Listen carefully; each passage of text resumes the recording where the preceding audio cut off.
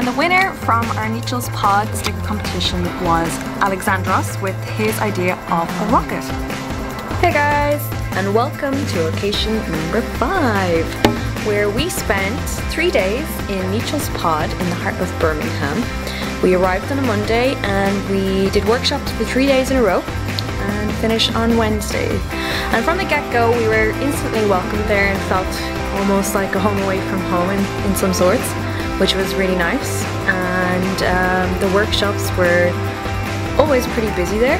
Yeah. So it started off, the first few days were kind of half full, and then as word spread, by the end on the Wednesday we had maximum capacity and even over capacity, and we were squashing people in anywhere we could find them.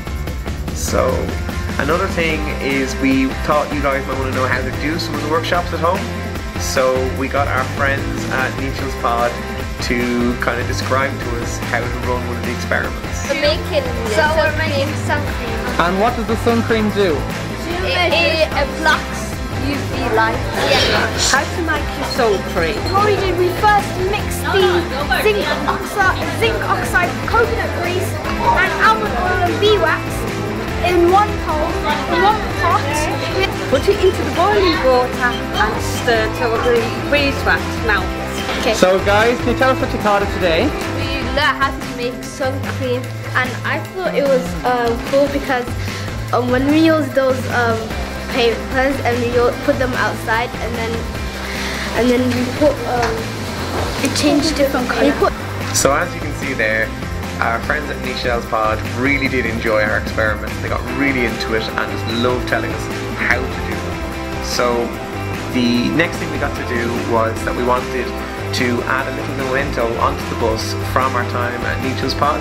So we got Noran, the director there, to add the dolphin to the bus and above our UK flag. Nechells Pod in the heart of Nechells, and we've had a brilliant time doing our science workshops.